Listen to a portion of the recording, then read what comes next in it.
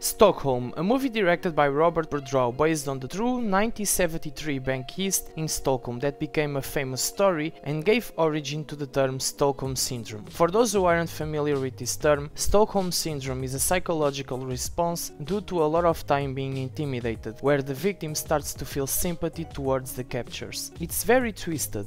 Yeah, Jesus. I have heard about this story before, but I wasn't familiar with the whole controversy that took place at the time. So this video will just be based on the film itself. So before I started watching this movie, I was in a really bad mood. This film really cheered me up. It's a super fun narrative, and this is all due to the fantastic acting from Ethan Wake as Lars, a clumsy bandit that brings up this plan of a bank heist in order to save his partner Gunnar, portrayed by Mark Strong.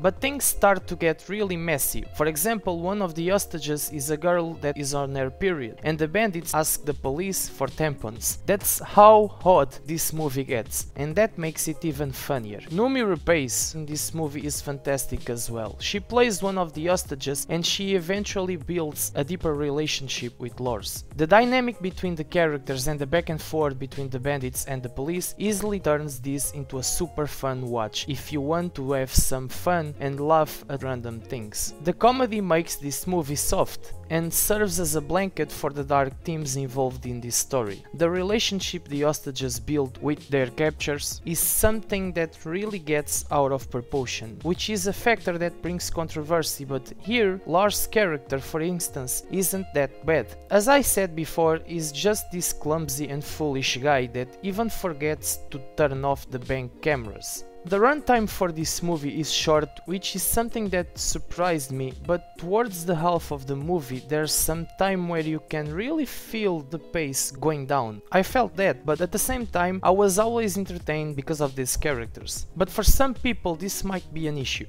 There were also some plot points that confused me. I don't know if it's related to the real story, but if someone knows more about it, leave in the comments so I can know.